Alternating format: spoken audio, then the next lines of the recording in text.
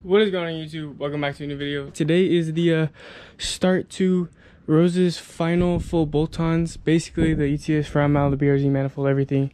BRZ manifold still getting powder coated, but I do want to take everything apart and get it ready to be installed with everything. We could also get like the front mount mocked up and everything with the bumper, cut that Dremel out today when my dad gets home with his Dremel. And yeah, let's get started. I'm super excited.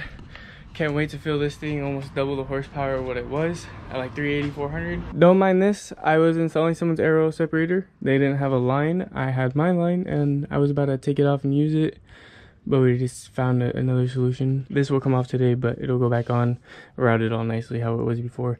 And eventually I do want to upgrade it to the IAG competition one, but we'll get to that after we do the entire engine bay and get everything all nice.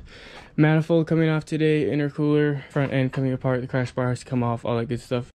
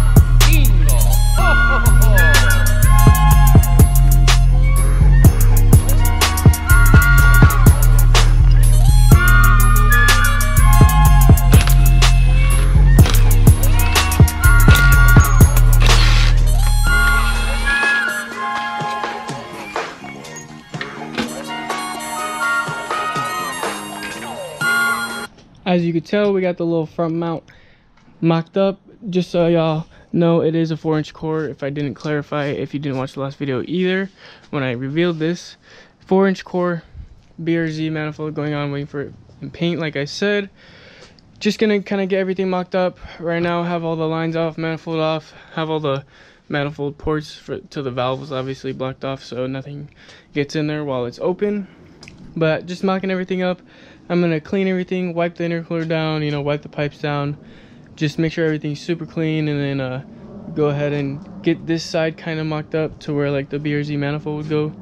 And then that's pretty much it for today. We can't really go too much forward because we don't have the manifold or the cold side piping that I also dropped off for powder coating. This side was red to the cold side to the charge pipe, so I am going to, well, I already did with the manifold, drop it off to get powder coated wrinkle black as well. Manifold was the BRZ wrinkle red. I am getting it wrinkle black red. Wrinkle black red. I am getting the manifold wrinkle black simply for the fact that I do have like a vision with how I want like the engine bay to look. Just kind of mocking everything up, getting everything situated, figuring out how it'll look, mount up and all that. But that is pretty much it for today, besides like cleaning up a few things. I am going to Dremel my front bumper right now, try to see if I can get that to fit and get mocked up. What is going on, guys? Welcome back to day 2 of this video. I guess I could call this the dismantling video, where we're taking everything apart. As you guys saw in the time lapse, we got everything taken apart. The only thing I need to take out is the high pressure fuel pump. And then I did put some gas, run it through the intercooler, just to get out any oil that was in there from the previous owner. So I put some water right after and just like let it dry overnight. That's why it's propped up like that, so it drains all night. And then that is pretty much it. The only thing I did off camera yesterday was cut this bottom piece for the front mount intercooler. I kind of try to follow the line because it comes out right here to like a corner, right, and then it kind of goes back. So I kind of try to cut like straight across, make a decent line. Obviously it's not perfect, but it is what it is. You're never gonna notice it like in pictures or anything, and it is almost like a perfectly straight line. So that being said, mounting the intercooler to the front of the car, it goes right here obviously, and then one bolt right here where the horn goes, 2 right there on the sides for like the spacers with the bolts to hold it as well. but because this grill is pushed in, and that is a 4-inch core, the biggest one you could buy that they sell unless like you ask for a custom one, it hits. So basically what I'm gonna do, remove the grill, and then I have to cut off, I'll probably do like a 1/4 inch of the entire thing with the blade, or I don't even know what it's called, but a grinder or whatever, but cut off a 1/4 inch, and then I'm going to be JB welding. Actually, let me see if I can pick this up without dragging it. Yeah, so basically there's these little clips right here that hold on the grill. Once I cut the grill, I will lose them, so I'm going to just save them and then JB weld them back on, and then we'll be able to reuse the grill, and everything will still look nice. This is perfectly cut. I kind of cut off these tabs on the bottom because I'm not going to use them. Probably should have used them, but it is what it is. It don't matter.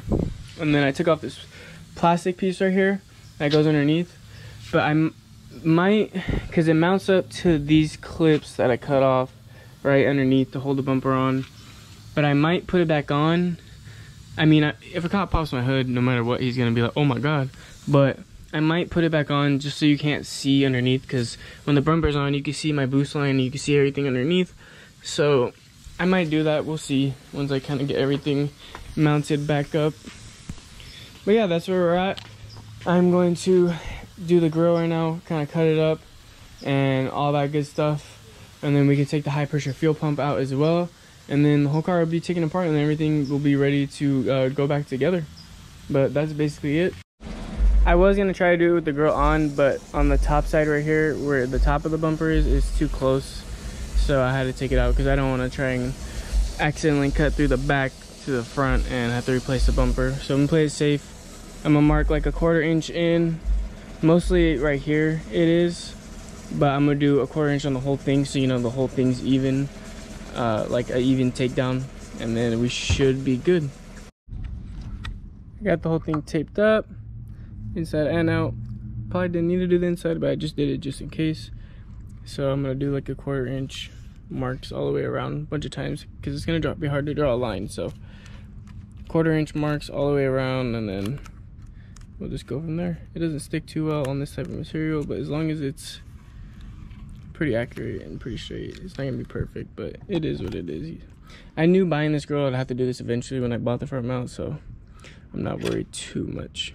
So let's get this done and get her back on.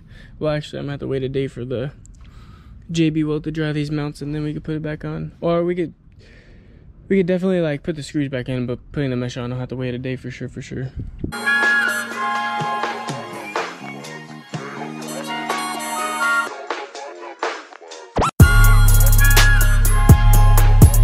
I got all my lines down, dotted all the way across, just enough of them so I can create like a pretty straight line because the blade's so big. So now, because the scary part, we're gonna cut it. I honestly know it's not gonna be perfect, but I'm going to try my best. So however it turns out, but we were gonna take our time, go slow. That's why I made so many marks, so I could go as straight as possible, kind of follow a line, and then we should be good. Do the JB weld, get the little metal tabs back on, and hopefully she fits. But we'll see. I'm gonna get everything mocked up, and then I'm gonna have to screw back in, and then we'll go from there.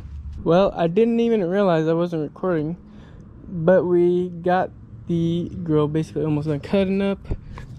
Obviously the line's not perfect, but it does look pretty good. So right where these metal tabs are, there's actually big squares underneath. So instead of cutting all the way through, I'm gonna just cut alongside the metal and then shorten up the tabs so I can reuse them and then not have to do the JB weld. So that's what I'm gonna try and do and see if that works. So I'm gonna have to take the tape off. Actually, I'm not gonna take the tape off. I'm gonna just leave it on and then keep going.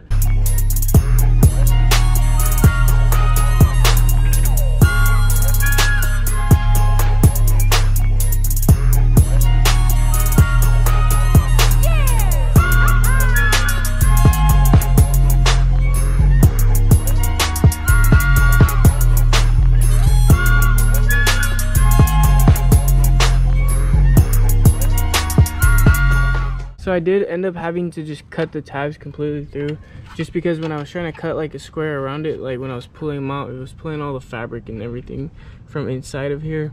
So it was just cleaner to just cut it all clean off. And funny enough, they all just kind of came out without anything on them, all clean and stuff. Right here, there is 5 of them. So I'm gonna do like 1 on top, 1 on bottom, 2 on the sides, or probably 2 on the top, something like that.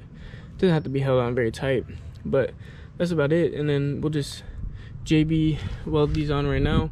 First, I'm gonna clean this up, test fit it, get it back on, and then we'll go from there. It fits, but just barely. I mean, like this side got a millimeter clearance, and this side's barely touching, like literally on it. So there's no way the grill or the mesh behind it would fit. So I don't know if I want to leave it like that, or if I want to put the mesh there. I kind of want to put it there. Just, oh my god, are you good? But I kind of want to put it there, but that's some tight fitment. It is the next day. I finally finished doing the sanding and getting the fitment right with the grill. As you can see, it's sitting in the sun because I JB welded these tabs back on. I didn't record last night because it got dark and you couldn't really see, and I spent like 3 hours taking the bumper on and off with the grill in, trying to perfect this fitment. JB welded these tabs back on, so hopefully they'll stay. And then yeah, that's pretty much it as far as dismantling the car. The only thing I need to do still is take out the high pressure fuel pump, and everything will be completely taken apart. So I'm gonna end this video here. This is the dismantling video. Next, I'm gonna be installing everything so you guys can see that.